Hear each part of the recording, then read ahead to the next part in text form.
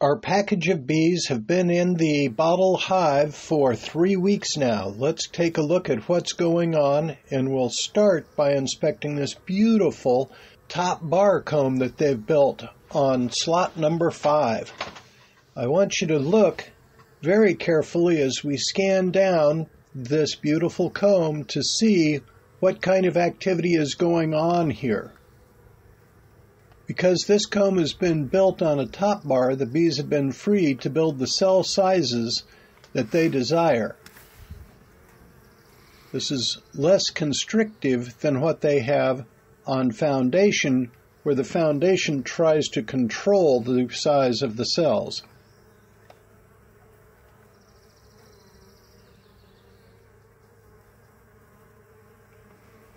And right here you can see where they've attached that top bar comb to that ridge in the bottle.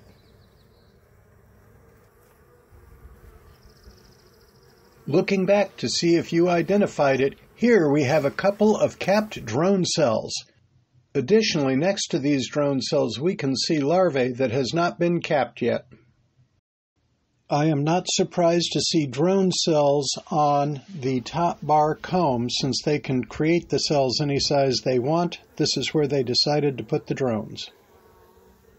Also notice the color change between the white unused comb and where they're starting to put some contents into the comb.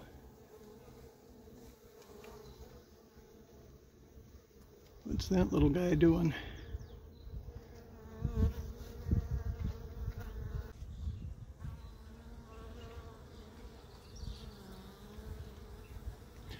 We're looking past the comb on the number 5 top bar into the space between to the comb that's been built on the foundation on the number 4 frame.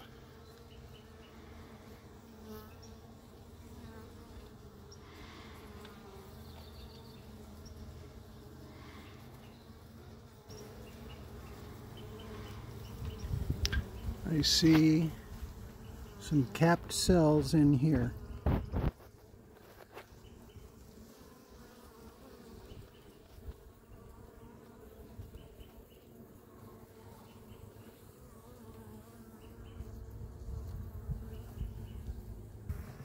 The bees have not moved into the bottom bottle yet. They're still busy with the top bottle, and that's just fine. However, I was a little curious because as I was filming this, I didn't see any bees using the hive entrance. Lots of bees on the outside with pollen sacs full, and so I had to take a closer look at what was going on. Oh, these clever girls, they created their own entrance that they like better. If you look, there is a slight gap between the lid of the duplex bottle and the inner bottle. I knew this gap was there, and I assumed that the bees would propolize it closed. I didn't bother to make any seal there. However, instead, the bees have decided they like this entrance better than the stand entrance that I built for them, and although it's a little difficult, they make their way in there. This entrance would appear to be very easy to guard and difficult for larger things to get in, like hornets. However, I don't know if the entrance is wide enough to support the number of bees. Nevertheless, they seem to be quite happy with it, and as the saying goes, the bees are going to do what the bees want to do.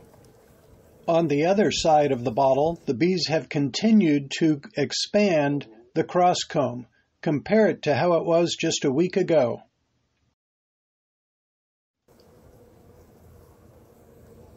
The video quality suffers some here, but what I want you to see is that looking beyond the comb to the foundation on the number 1 frame, look at the substances, that nice wet sticky substance being built into those cells.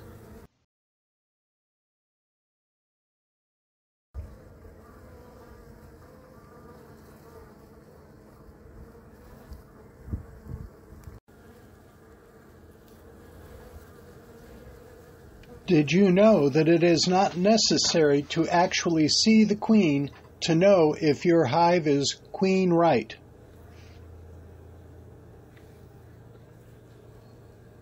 If you can see capped brood, developing larvae, and eggs in the center of the cells of your comb, along with other signs of health such as capping stores and the nectar and the pollen, then you can assume that the queen is in the hive and actively laying eggs.